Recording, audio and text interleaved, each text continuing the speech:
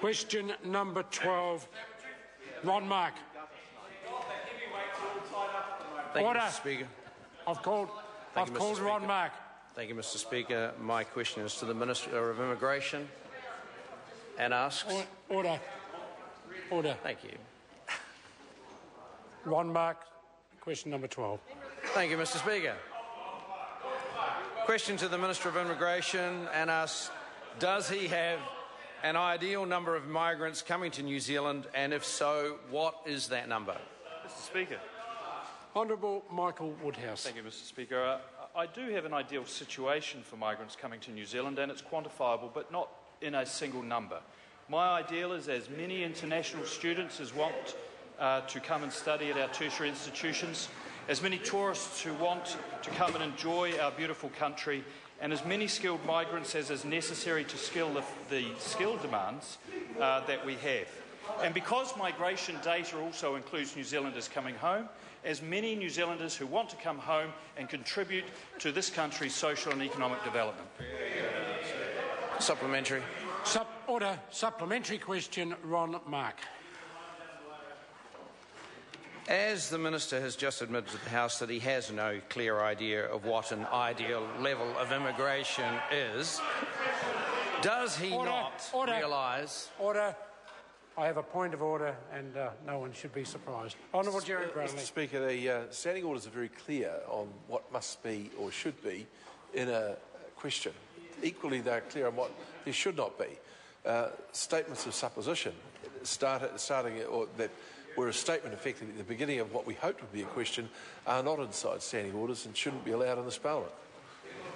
I'll hear from the Right Honourable Winston. The problems with that complaint is that the Minister did say that he did not have the optimum figure that he could give the House.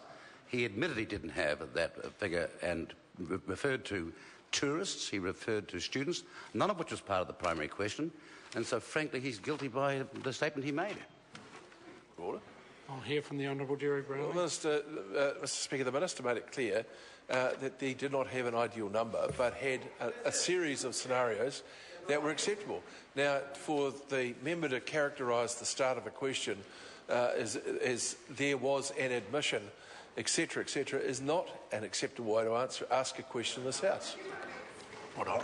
I've heard enough. Order. I'm on my feet. Strictly interpreting standing orders, all questions should start with a question. But if members also take the opportunity to review Hansard today, they will see on many occasions members take the opportunity to add an introduction, which I've been relatively lenient in allowing. But as the member who's asking the question will have noted, when he starts a question like that, it will inevitably lead to disorder. So I invite the member, if he wants to ask a supplementary, to now rise and ask a supplementary without the additional comments about a minister having no idea, etc. Ron Mark, supplementary question. Thank you, Mr. Speaker. Thank you, Jerry. Does the Minister, noting that he has not given an ideal level of immigration to the House today, realise that uncontrolled immigration is forcing Kiwis into queues for hospital beds, queues for housing, queues for jobs, and is driving down Kiwi wages? Honourable Michael Woodhouse.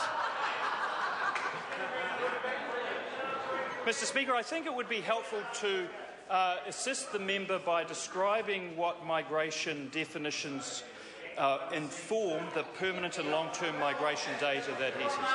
A migrant includes somebody who is here for a short time, a long-term temporary basis, permanently, and New Zealanders returning home. The member describes an out-of-control or uncontrolled permanent residence migration by foreigners. That is not true. We have a planning range of between 45 and 50,000 residents per year, and in the 5 years to 2014, we have not met that range because migration policy is demand-driven and the demand during the recession has not been there. So I reject the assertion that it's somehow uncontrolled immigration.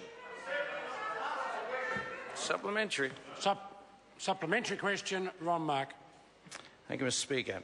Is it not a fact that a government using open-door immigration policies is likely to drive down wages and living standards?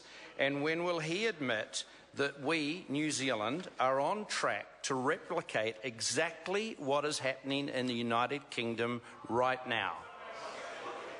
Honourable Michael Woodhouse. Mr. Speaker, I simply reject the prefacing comments about uncontrolled migration. We have very strict immigration policies that are labour market tested for temporary visa holders and very well controlled for permanent residence visa holders. I note that permanent residence presently is 20% below the 2006-7 numbers that existed when that member's party was supporting labour and confidence in supply. Supplementary question, Ron Mark. To the Minister. So, if the number of people coming into New Zealand, as reported recently in 1 year, is such that it translates into a need for 8,000 new homes just to meet their requirements, and that the Minister of Housing has just told the House today that he's managed to build 6 houses this year. Order. Order. We're now getting to the stage when it's a speech. Ask the supplementary question. Thank you, Mr. Speaker. What is the whole of government plan to cater for this level of immigration in terms of infrastructure needs, in terms of housing needs, and in terms of catering for the hospitals and the extra workload? What is this government's population plan for New Zealand? Honourable Michael Woodhouse, in as far as he has ministerial responsibility. Speaker, as I think I have already explained, the migration data on which the member bases his question includes working holiday makers, international students, people who are going to help us rebuild our second largest city, and above all, Kiwis coming home. Yes, they need houses, and this government does have a plan to fix housing supply. But I reject the inference that this is somehow some kind of peril that we need to be managing. Order. That concludes questions for oral answer. I have received a letter from the Honourable Phil Goff seeking to debate under Standing Order 389 the decision by the Prime Minister to consider the deployment of troops against ISIS forces